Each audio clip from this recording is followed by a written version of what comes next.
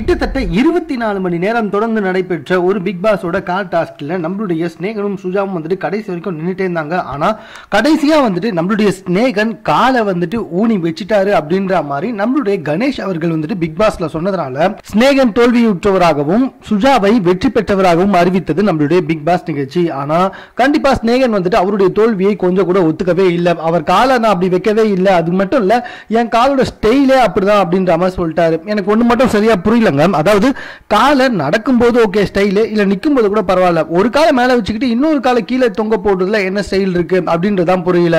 நானும் இந்த big pass ஷோவை பார்த்திருக்கேன். அதுல பாத்தீங்கன்னா சுஜாவோட கால் எந்த விதத்திலும் டச் ஆகாம ஆடிக்கிட்டா இருந்துச்சு. அதாவது அவங்க தொங்க போட்டிருக்காங்க அப்படின்றது ரொம்ப தெளிவா தெரிஞ்சுது. சில சமயம் இல்ல பல சமயம் வந்துட்டு நம்ம ஸ்நேகனுடைய கால் வந்துட்டு அந்த இடத்துல தொட்டுட்டு இருந்துச்சு. அது தொட்டுட்டு இருந்துச்சுன்றது வரைக்கும் எல்லாருக்குமே தெரிஞ்ச விஷயம் தாங்க, நீங்க கூட பார்த்திருப்பீங்க. ஆனா அவர் ஊனிட்டு இருந்தாரா அப்படின்றது கண்டிப்பா யாருக்குமே தெரியாது. ஆனா உள்ள இருக்க ஆரவ், பிந்து மாதவி மற்றும் ஹரிஷ், மேலும் நம்மளுடைய கணேஷ் வெங்கட்ராமன் இவங்க எல்லாருமே வந்துட்டு அந்த குதிக்கால வச்சு கார் பின்னாடி இருக்க ஒரு சின்ன இதுல அவர் ஊனிட்டு இருந்தாரு அப்படின்ற மாதிரி சொல்லியிருக்காங்க. பிக் பாஸ் அதை வச்சு தான் வந்துட்டு நம்மளுடைய கணேஷ் வெங்கட்ராமனை சுஜா வெற்றி பெற்றதாக அறிவிச்சிருங்க அப்படின்னு சொல்லவும் செஞ்சுட்டாங்க. இதனால சுஜா வெற்றி பெற்றிருக்காங்க. ஸ்நேகன் வந்துட்டு தோத்திருக்காரு அப்படின்றத விட இரண்டாவது கட்டமாக அதாவது 8 பாயிண்ட் வரைக்கும் எடுத்திருக்காரு. ஆனா அவர் வந்துட்டு சீட்டிங் பண்ணி தோத்ததாக அவரே நினைச்சுக்கிட்டு இருக்காரு.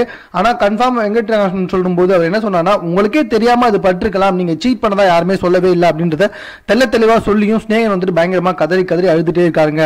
உண்மையிலே வந்துட்டு கொஞ்சம் கஷ்டமா தான் இருக்கு. ஏன்னா 24 மணி நேரமா வந்துட்டு அந்த டாஸ்க்ல 2 பேருமே முழு ஈடுபாட்டோட இருந்தாங்க.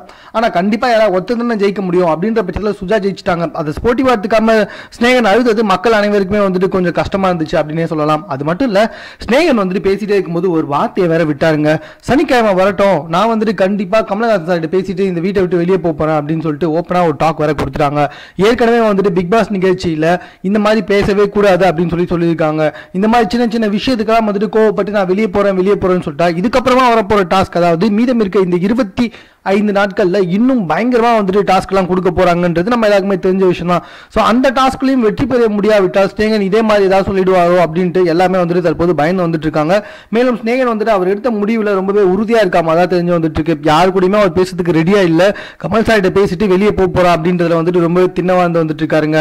எப்படி பார்த்தாலும் கமல் சார் வந்துட்டு எப்படியாவது சமாதானப்படுத்தி ஸ்நேகனை விளையாட வச்சிருவாரு அப்படின்றது நம்ம எல்லாருக்குமே தெரிஞ்ச விஷயம் தான். இருந்தாலும் ஸ்நேகன் வந்துட்டு ஒரு முடிவு எடுத்துட்டாருன்னா அதுல இருந்து மாற மாட்டார்ன்றது எல்லாமே தெரிஞ்ச விஷயம் தான். ஏன்னா அதையே அவர் பல முறை சொல்லியிருக்காரு. ஒருவேளை ஸ்நேகன் வெளியே போயிடுவாரா அப்படின்ற கேள்விகள் தான் தற்போது சமூக வலைதளத்தில் ரொம்பவே அதிக அளவில் பரவி வந்துட்டு இருக்குங்க. மேலும் இது போன்ற செய்திகளை உடனுக்குடன் தெரிந்து கொள்வதற்கு எங்களோட சேனலை சப்ஸ்கிரைப் பண்ணுங்க. இந்த வீடியோ பிடிச்சிருந்தா லைக் பண்ணுங்க. உங்க கமெண்ட் எதுவும் அந்த அளவுக்கு எங்க கூட ஷேர் பண்ணிக்கோங்க. தேங்க்யூ.